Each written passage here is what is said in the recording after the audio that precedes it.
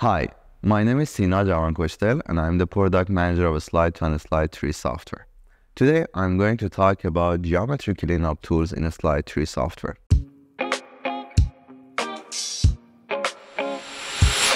Slide3 has all the tools to clean up and create complex geometry units coming from different geological, civil, and mining software packages.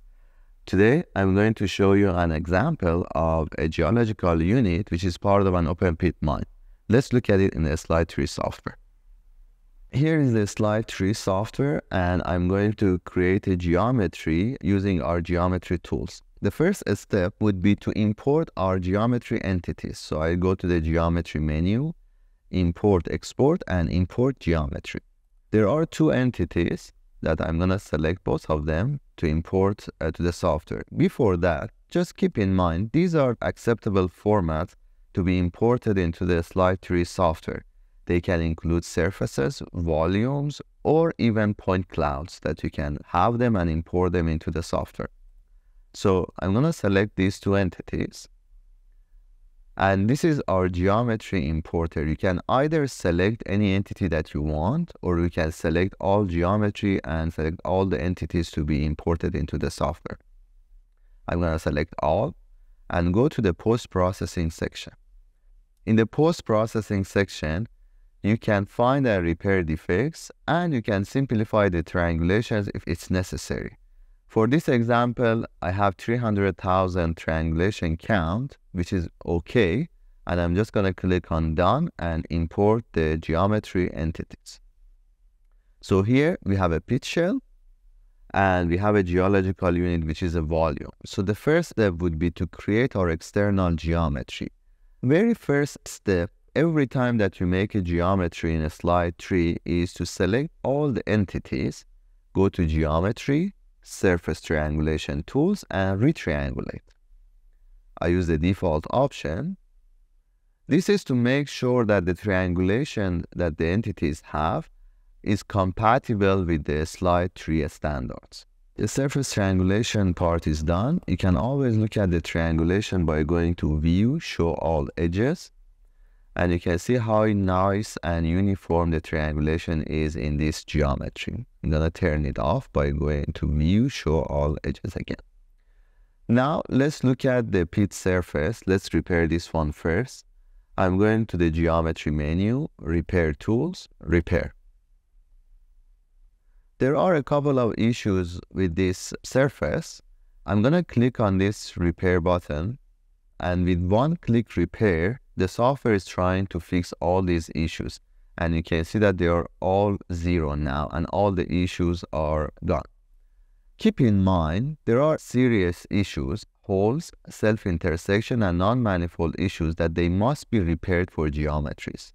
But if you have near degenerated and near folding, you can leave them if they are not too many and continue building your geometry. I'm going to close this dialog. Then the next step would be to create the external geometry. I'm going to go to the Geometry menu, create external from surface since we have the pit surface. Here, you just need to give elevation or depth for this surface. I'm going to give 300 units of depth, as you can see here, and hit OK. My external boundary is created. Now, I need to focus on the geology entity and start repairing. The first step would be to look at the problems that this geometry entity has by going to Repair Tools and Repair. You can see there are so many defects in this geometry entity. So this repair tool can be used as a tool to just review the defects, and we use other tools that we have to fix the geometry. I'm going to click on Close. In the Geometry menu, we have a section called Surface Triangulation Tools that they have repair tools in it, and we can use them. So if you take a closer look at this geometry, I'm going to double click and go to this window. As you can see here, there are several disjointed entities, but the software shows only one entity. So we have to separate them first. I'm going to the Geometry menu, surface triangulation tools, and ungroup non-manifold. This is the option that you can use to separate the non-manifold entities from each other. So I'm going to click on it, and you can see that instead of one entity, we have, if you see this number, 21 entities. Slide3 has a tool that you can filter the entities by going to Query menu, press here, Geometry, Volume, and volumes less than. For the sake of this example, we are not interested in the volumes less than 3000 size of the entity. So I'm gonna select all of them, change the role to construction, and I'm gonna discard, which is the delete option in the Slide3. So if you go back to the visibility tree, you can see that these are the entities that are left. Our next step would be to make sure that all these entities are watertight and they are volumes. So I'm going to select all of them, go to Geometry, Surface Triangulation Tools, and Form Closed Triangulation. By clicking on No, the software makes sure that all these entities are watertight and they are volumes. So the process is done. So every entity is a volume here.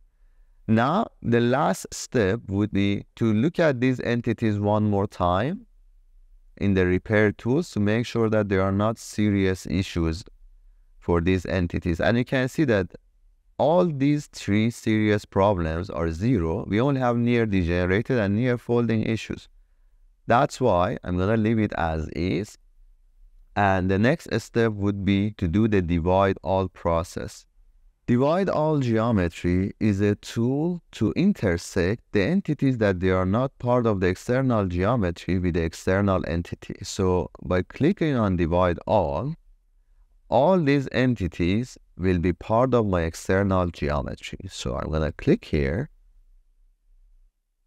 And you can see that when all the entities they have lock in front of them, it means that they are divided with the external geometry. But the number of entities that we have is more than the original number of entities. That's why we go to the Geometry menu, Repair Tools, collapse small volumes that are created during the divide all process.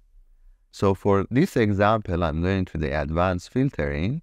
And up to this point are the entities with a very small size of geometry. You can see that the size is near zero. I'm going to click on Collapse. And we are left with the original number of geometries that we are interested in. In this video, I showed you how to clean up and create geometry using Slide3 software. If you have any questions, please let us know in the comments below.